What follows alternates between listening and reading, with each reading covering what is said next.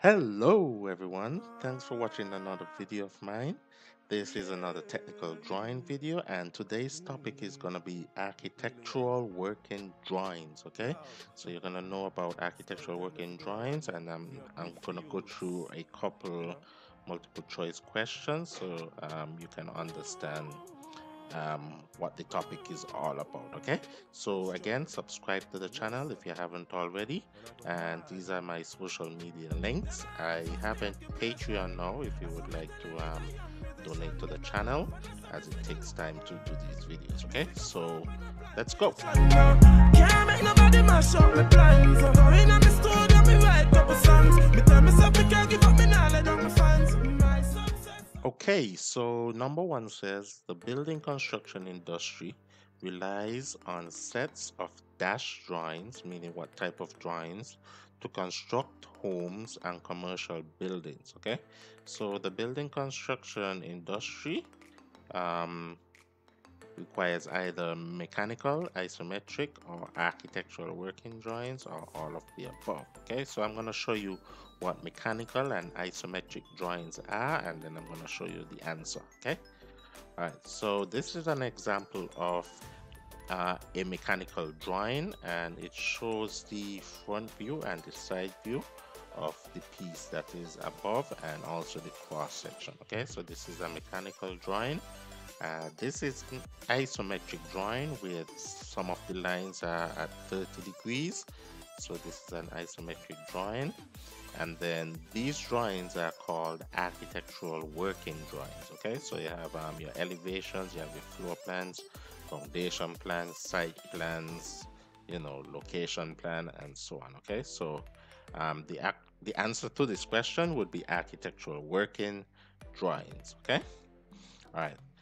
So if you want to construct a building, or if you want to construct homes or commercial buildings, you want to use, or you want to do architectural working drawings. Okay, all right. All right, so number two, the text height, meaning the size of the text, for room names, meaning the names of the rooms such as bathrooms, kitchen, and so on, should be set to dash for a drawing that will be plotted to a scale of a 1/4 inch to 1 foot. Okay, so a 1/4 inch scale. Would it be 4 inches? Would it be 5 inches high? Would it be 6 inches or 8 inches high? And this question is very subjective. So I'm going to go through what the answer to this question is, and then I'm going to say something afterwards. Okay. So if you look at the table right below, you will see the different scales. The different DWG means drawing scale. So you have all the different, but they ask for a 1/4 inch right here, and here you have a 1/4 inch right here. So if you look across, you will see text height in the table, and there you have various text height for the 1/4 inch. Okay, and the options are 4 inches, 5 inches, 6 inches, and 8 inches. Okay, so usually the answer would be 6 inches. Okay, but it depends on the paper size that you are printing on. Okay, so it can be if you're printing smaller drawings, it can be 4.5 bigger, 6 inches, 9 inches, or 12 inches. Okay, so it depends on the size of the paper that you are drawing at. Okay, so take this question as a subjective question where it varies. Okay, all right. Number three says the architectural drafter should usually begin a set of working drawings by creating the dash plan first. Which plan should they create first? Okay. Is it the foundation plan, the floor plan, elevations, or the building section? So here you have a set of working drawings as you saw before, and the first thing that you usually do when you're building, you're doing a set of drawings is the floor plan. Okay, so these two drawings are examples of the floor plan, and it shows you the layout of the building, and after you've drawn the floor plans, you can draw the other drawings from the floor plan. Okay, So in order to begin the set of working drawings, you would have to do the floor plan first. Okay.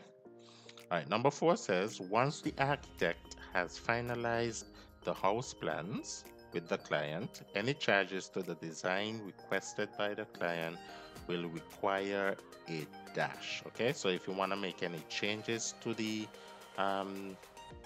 house plans, what do you have to get? Is it a change order?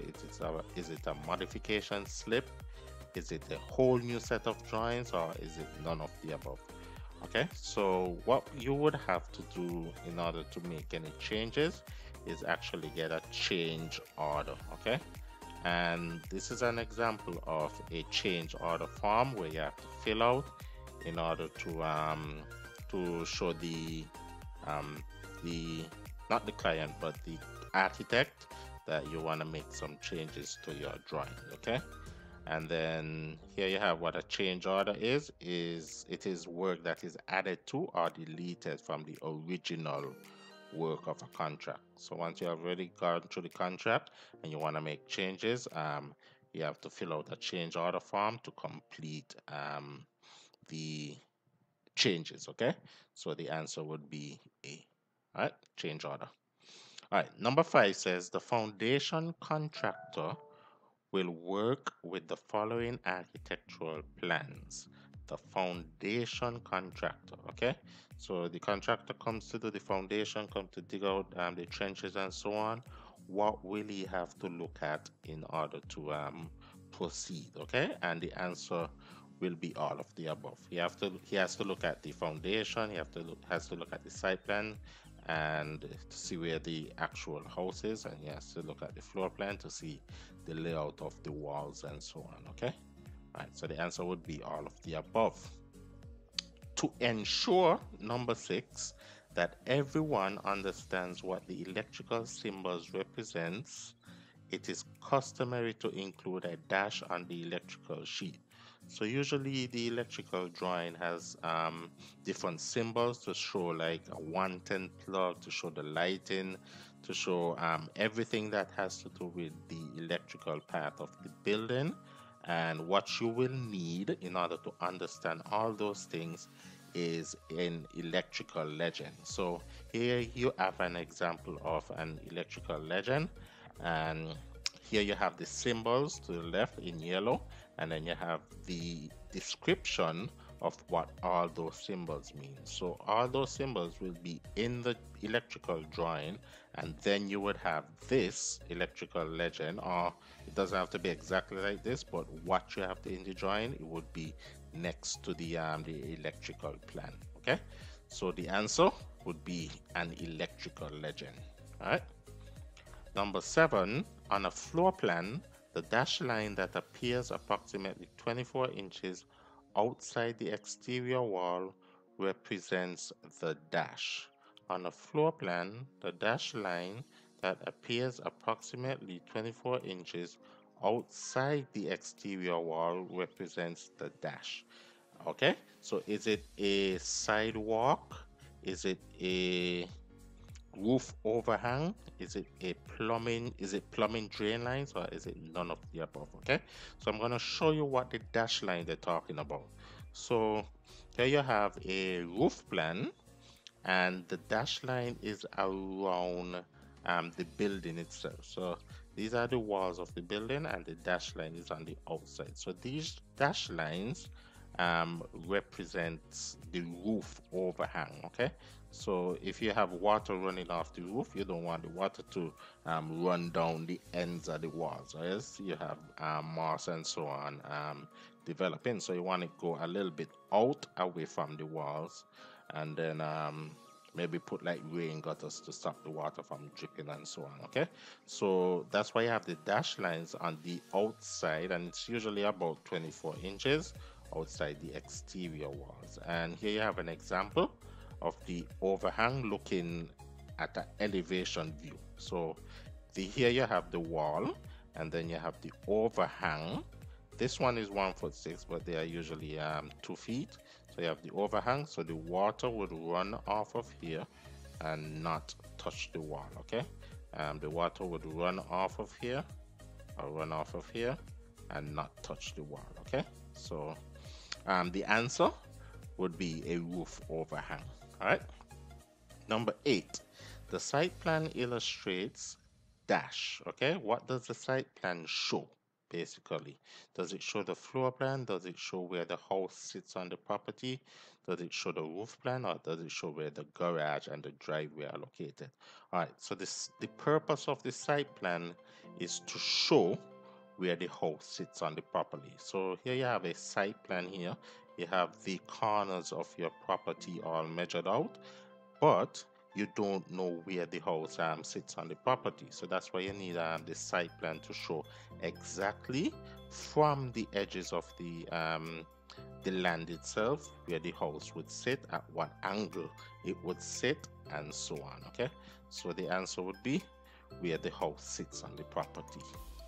All right, number 9, generally the units used on architectural drawing on an architectural drawing are set to dash. Okay, so when you open your AutoCAD drawing or HomeCAD or any kind of CAD software, you want to use architectural settings. So here you have, for AutoCAD, here you have the units, and you can change the unit from architectural to decimal and so on. Okay, so you want to use this unit when you're drawing architectural drawing, and this has to do with feet and inches. Decimal would have to do with like millimeters, decimeters, meters, and so on. Okay, so you want to use the architectural setting for architectural drawings, and that actually makes sense, right?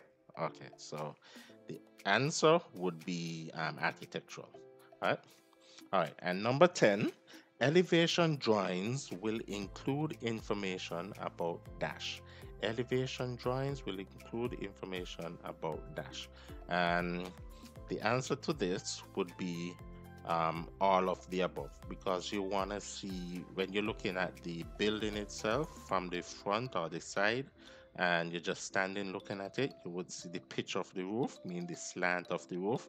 You would see the finish, which is the siding on the wall, and also you would see the style of window that is being used. Okay, whether it's a wooden window or a PVC window or a metal window, and so on. So these elevation drawings are also very important, where you know the materials that are being used and the measure and the pitch of the roof that are being used on the building that you are going to build. Okay, all right, so the answer would be all of the above. Okay, so if you understood these questions and if you understood about working drawings, hit the like button, comment if you did have a question, or you do have a question, comment if you didn't understand something and you need more explanation. Also leave a comment, share this video with your friends, subscribe to the channel again if you haven't, and thanks for watching. These are my social media connections if you have any questions or you need anything by email. Okay, all right, I'll see you on the next one shortly, and thanks for watching. Bye.